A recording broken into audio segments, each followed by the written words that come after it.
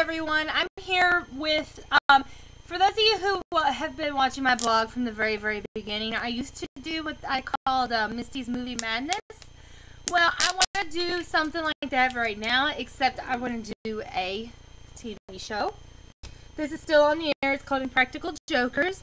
It's basically about four guys playing pranks on other people. It's like a very, very mellow Jackass, except it's a whole lot better than Jackass. Seriously. There's very, very few shows. People who know me know that I have ADHD, and it's incredibly hard for me to pay attention to any show. There are three TV shows that I will actually stop what I am doing and watch. One is Shark Tank. One is Dancing with the Stars. And the third one is Impractical Jokers. It's Brian Q. Quinn, Sal Volcano, Joe Gatto, and James Murray. He goes by Murr. Brian goes by Q. This show is absolutely wonderful. No matter how many times I've seen the episodes, no matter how many times I've seen it, I practically stop what I'm doing and I watch it and I crack up just like it was the first time that I loved watching. They had a short run series called Joker's Wild. It didn't do very well because it was like a skit show kind of like a Key and Peele type thing, except it was the four main men. It was the Impractical Jokers. It was a little strange, but I enjoyed it. But they canceled it after like 4 or 5.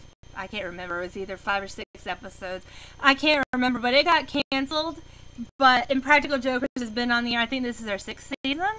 So it's very, very exciting that this is still on the air.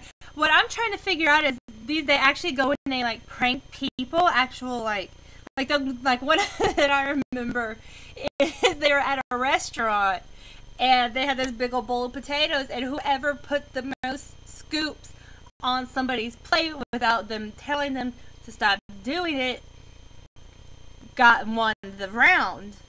The round. There were different rounds, and if you lost it, you get what is called a punishment. Well, a punishment you cannot refuse to do, or else you are off the show. That is a pact that they made when they started Impractical Jokers. And they may be in like the 5th season or the 6th season. Anyway, long story short, the punishments, so they had this big old bowl of potatoes for that one, and Joe ran around going, "Scoopsy potatoes," and like dropping it on everybody's plate, and like they had to do different things like that. One, they had to be a salesperson.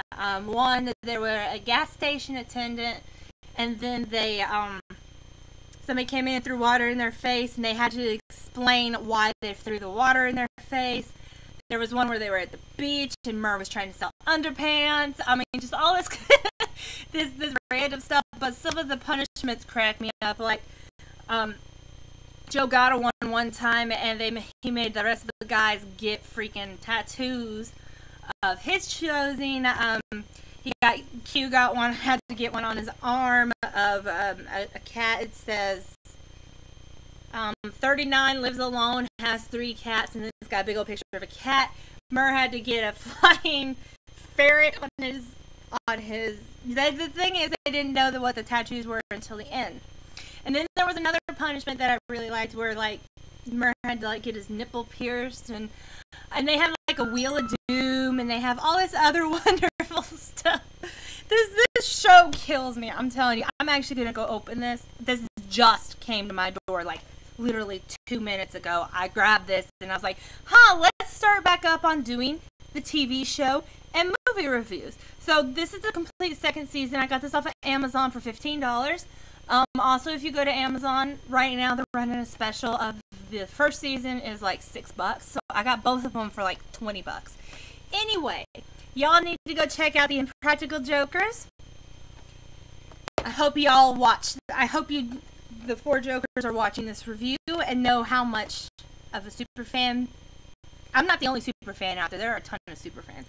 Anyway, I even ordered a shirt that had a quote from Q on it. Anyway, before I get too fancy about it, y'all need to go check out Impractical Jokers. It's on TruTV. It's on demand on some things.